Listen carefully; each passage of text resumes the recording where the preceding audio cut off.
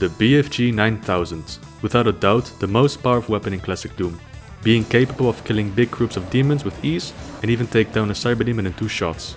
But it's a pretty complicated and often misunderstood weapon. Is it a glorified rocket launcher?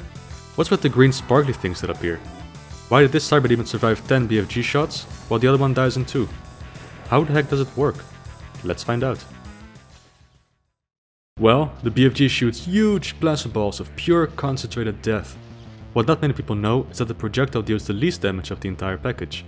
A BFG ball deals random damage between 100 and 800 and multiples of 100. So where's the rest of the damage? The majority of the damage is dealt through the green sparkly particles. But how exactly do they appear? To explain that, let's take a step back. Let's take a thorough look to what happens when you pull the BFG's trigger. First of all, there's a slight delay before firing the gun. You can hear a stock sound effect of electricity charging up.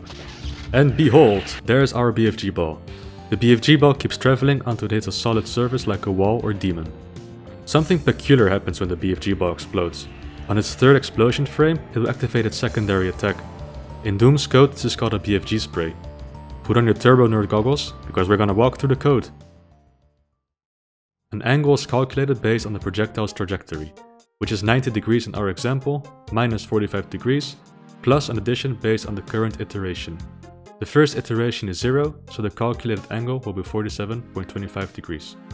Then, an invisible tracer is shot that originates from the player who shot the BFG ball. The angle of this tracer is the one we just calculated. The game checks if this tracer hits an enemy. If it does, spawn the green particle effect and deal damage. The damage calculation is unorthodox to say the least. A damage value of 0 is initialized, then a random number between 0 and 255 is picked from the RNG table, and a bitwise AND is applied. Simplified, this bit of code will generate a number between 0 and 7.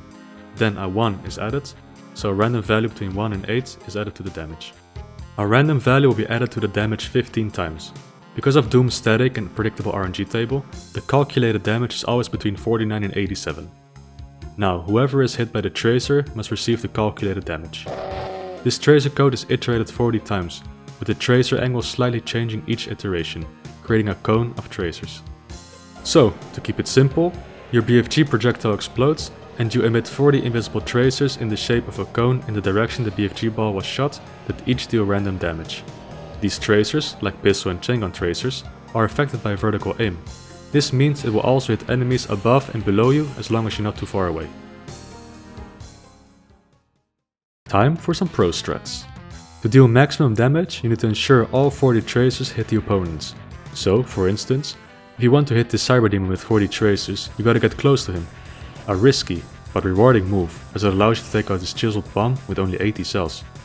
Another strategy is to not bother with the BFG's projectile at all. You can take out big groups of demons with ease, but often you want to do that fast. Do not wait for the BFG ball's travel time, shoot against the wall and then peek around the corner the moment you emit the BFG tracers. If you time it really well, you can kill monsters behind your back. Even if you don't face your enemies, you can still emit tracers from whatever direction. Very sneaky. And speaking of sneaky, in deathmatch you can actually shoot the BFG without making a sound. While you charge up your BFG, quickly hump the wall so the player does the sound. This sound overrides any sound your weapon is making, and that's how you can abuse the silent BFG trick. And that's how the BFG works. There's many strategies for this gun, and it's up to the player to be creative. Definitely one of the most unique and strategic weapons ever made. And probably by accident too, since the gun was supposed to shoot 40 projectiles instead. But it was too laggy and according to John Romero, it looked like Christmas.